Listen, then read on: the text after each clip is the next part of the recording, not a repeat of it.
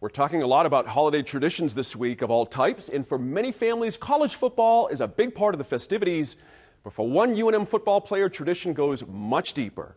A member of the Oglala Sioux Tribe, junior offensive lineman Teton Saltes, works among Native communities struggling with suicide, often at a rate higher than any other racial or ethnic group. NMiF correspondent Antonia Gonzales introduces us to the remarkable young man on a mission.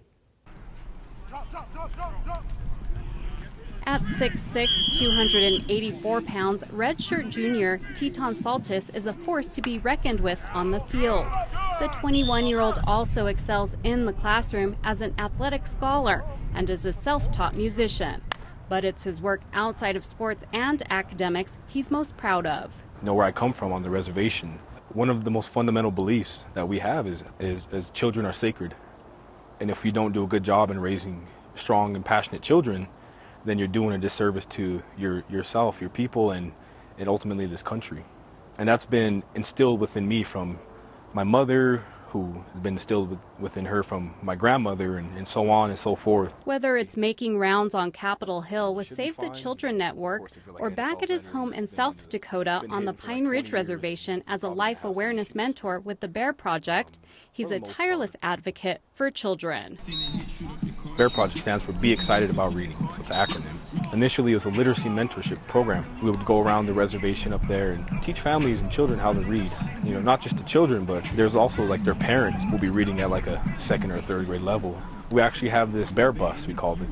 There's an old, yellow school bus that we converted into a mobile library. So you walk in there and there's computers and carpet and beanbag chairs. And we would take that and drive it around the reservation, 2.2 million square acres. We would mentor students, have after-school programs, education-based. Eventually there was a suicide epidemic that hit within the mid to late 2000s. And so we kind of changed our platform from education and literacy to life awareness and suicide prevention. And that's kind of the work that we do now.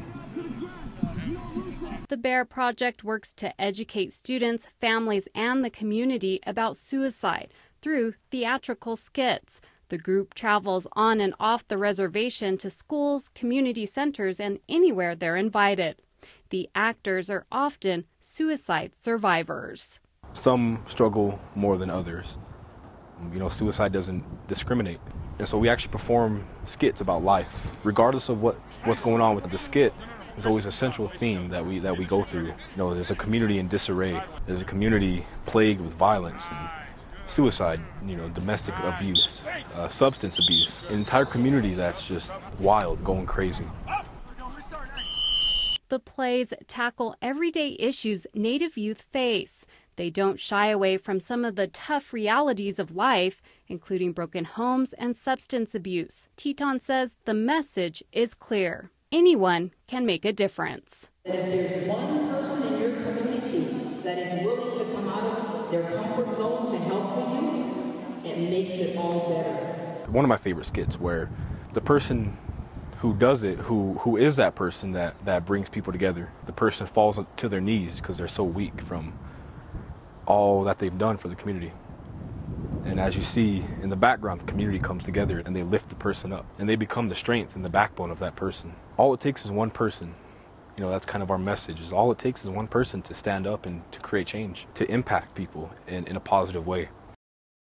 For Teton, that person is his grandmother, Tiny DeCroix, who navigates people through thoughts of suicide and is often the one to help in the aftermath when someone takes their own life. Reservations in particular, incredibly beautiful places, especially where I'm from. That's my home, I love it. But we do have our problems. I can spout off all the statistics and whatnot, but I always tell people we're more than statistics. We're people. We're living, breathing human beings that have our problems just like everybody else, but we do acknowledge that there is huge issues. At least twice in the last decade, Oglala Lakota officials declared a state of emergency due to a rash of suicides. Teton sees similar problems in New Mexico as he does at home. It's a delicate issue in Indian country. You can push it aside all you want. You can not talk about it, but the problem is going to continue to persist unless we do talk about it, unless we do work to create change. More communities have opened up and realized that it is a huge issue. And more communities out there are starting to help prevent suicide, which again, they'll bring us in, or they'll bring in other suicide groups or life awareness groups. A lot of the teachers, counselors, I mean everybody, they're starting to train them in signs of suicide.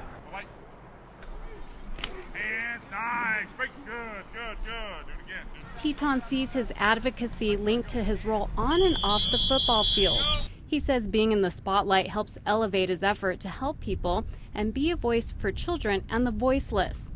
After the UNM academic senior leaves college sports, he has aspirations as an attorney and in politics, and continue to give back to his community on the Pine Ridge Reservation in South Dakota. I didn't come from a home of money or wealth, you know, of abundance. But I came from a very educated home, and I had a great support system. Not a lot of kids have that back where I'm from. And that's really the difference between me and them is, you know, people always ask me, how come you made it out and they didn't? And I said, I guess I was just lucky to have a great family who really cared to instill that within me. And for those that, you know, where I come from, there isn't a lot of people that do make it out like that. Or if they do make it out, they don't come back, you know. And so for a lot of the young people to see that there's somebody just like me who